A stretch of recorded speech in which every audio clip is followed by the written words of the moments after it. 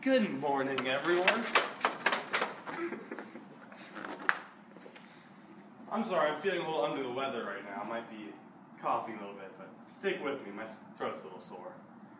So today, we're going to be learning about the isometries of Euclidean space. So first, we're going to take attendance, though, as you do for any class. So, let's get my attendance sheet. Okay, we've got Tyler, here, Teen, Stein. Here. Okay.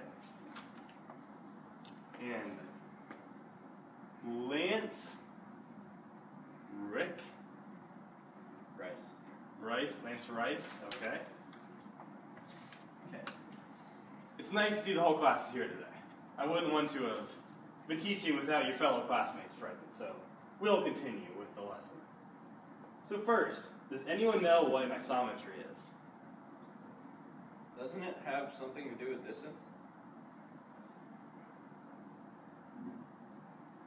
Oh, it's a distance-preserving function. That's right, class. As you mentioned, an isometry is a distance-preserving function. Distance-preserving function.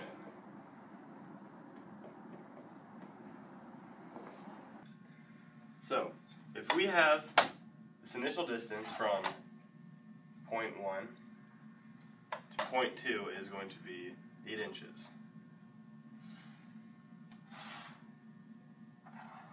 So then, this undergoes a transformation from the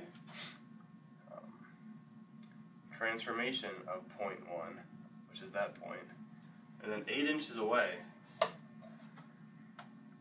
we're going to have the transformation of point 2.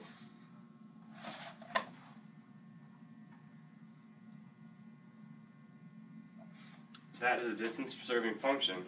It's the same distance between the original 2 points of 8 inches and the transformation of the 2 points, also of 8 inches. Now, do you know what Euclidean space is?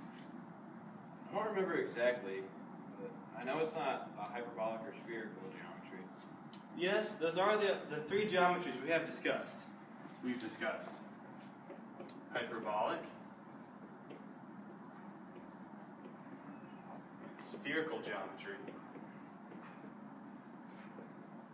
and then Euclidean geometry, which is what we're going to be focusing on today. The geometry of Euclidean space follows Euclid's 5 axioms. Today, we'll work in the 2-dimensional Euclidean plane, the 3D Euclidean space, and continuously onto the infinite Euclidean space. That's when things get really interesting. The Euclidean n-space is denoted En. The Euclidean n-space. With the 2-dimensional space is then denoted E2. And also E3. And then finally, the infinite Euclidean space, which is denoted as E, the little sideways 8 up there next to it. Finally, we'll show that transformations of Euclidean n-space, which preserves length, must be a rigid Euclidean motion from e to the n onto e to the n. As a result, this will hold true for any finite Euclidean space. Excuse me, Mr. Bernardi, how do we know that? Great question. We know that this holds true for any n space, as well as 2n. If we take any finite number and double it, we'll end up with an even bigger finite number. Since the statement holds true for 2n, we can conclude that it will hold true for 4n, since it is double of 2n, and therefore any finite number. The principal result is the theorem. This is a long theorem, guys, so you should put it in your notes.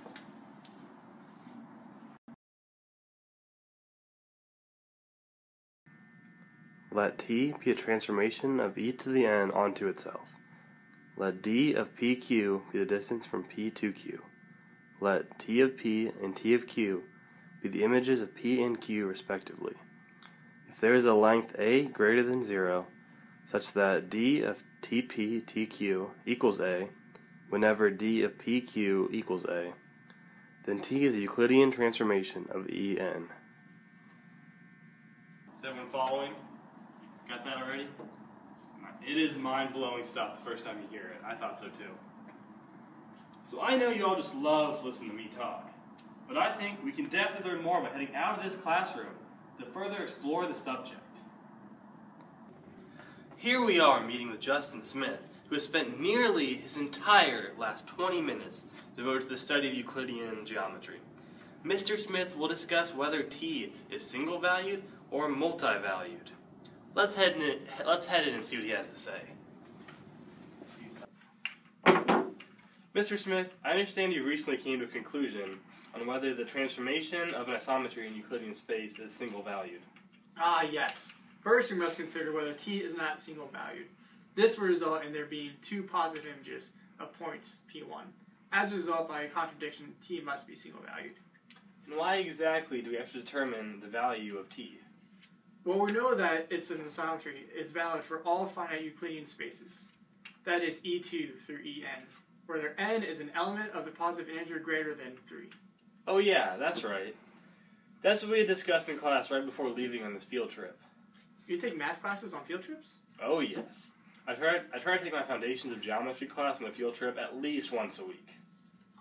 This is great. I bet your class is really interested and engaging. Anyway, to answer your initial question, we must show that T is single-valued in order to prove its truthfulness for the finite Euclidean spaces, or E infinity.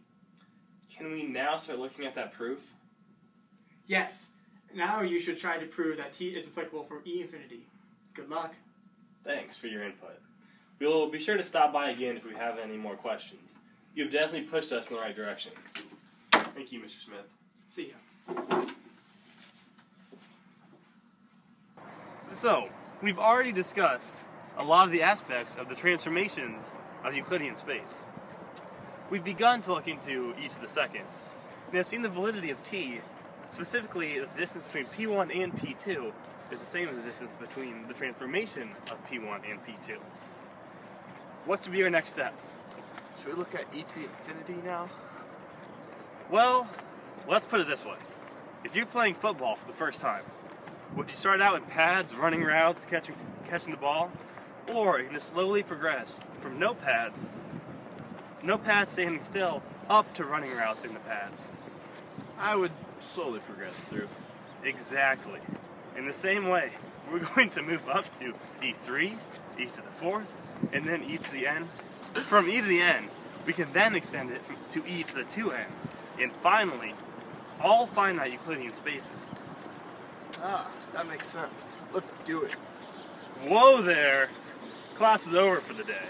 I'll see you all on Friday, eagerly waiting to learn about the isometries of Euclidean space E3.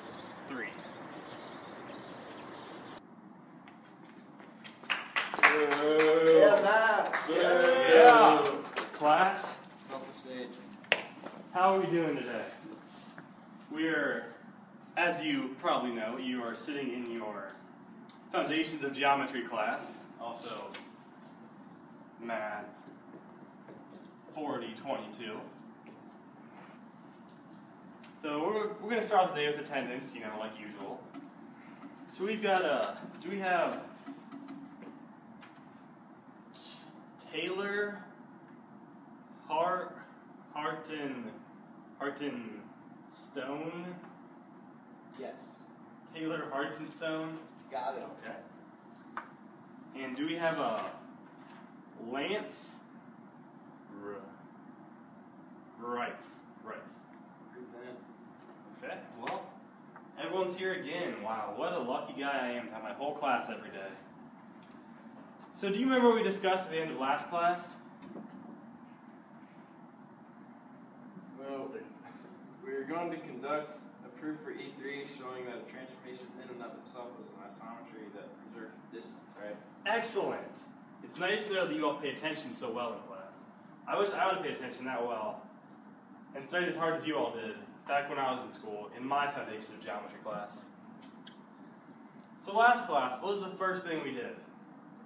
Well, we talked about the definition of isometry and determined what Euclidean space was. Well, that is right. We did talk about that first.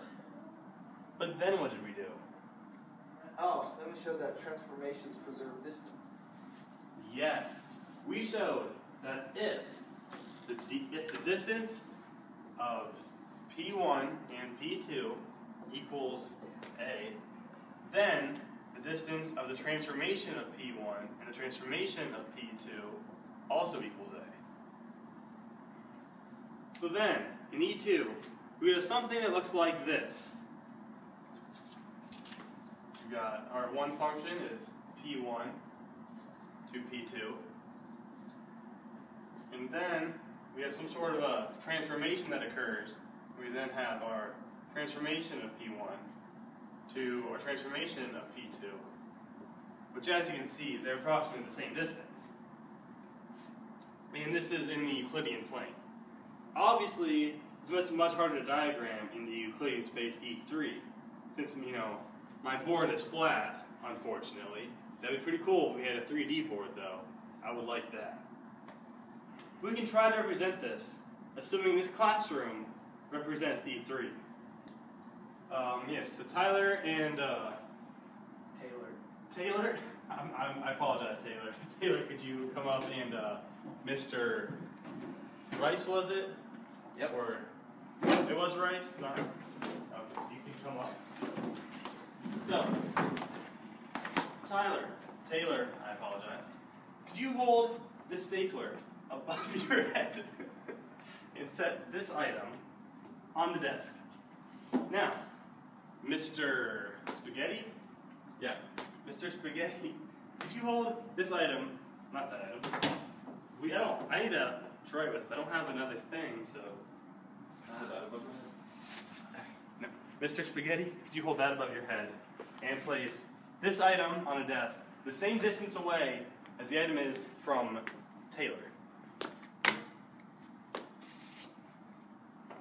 Yes, very good. As you can see, there's the same distance between both of your objects. Therefore, your two objects are a transformation, an isometry, actually, of Taylor's two objects. But now, if I would do this, and all of a sudden your object is now there, is this still an isometry?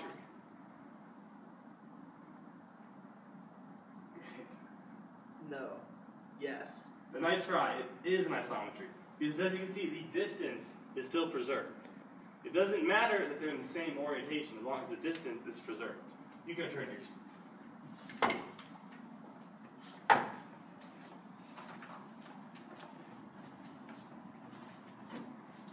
Now that we have showed that the transformation T preserves length, or that it is an isometry, now what can we conclude?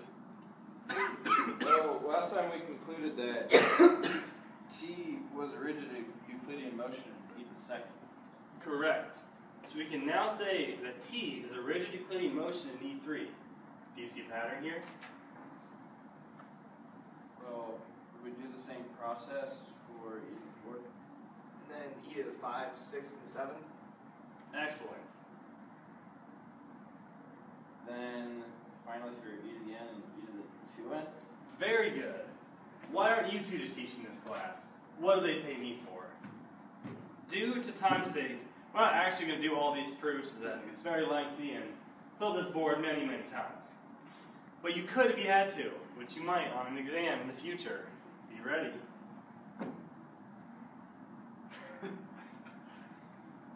Well, we finished the theorem for this section, proving its validity for E2 through e to the 2n.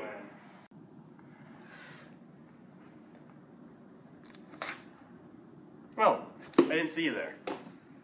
So yesterday, we finished concluding that an isometry in Euclidean space is valid all the way from E2 through E3, through E4, through E5, through E47, through E58, through E1024, all the way up to En.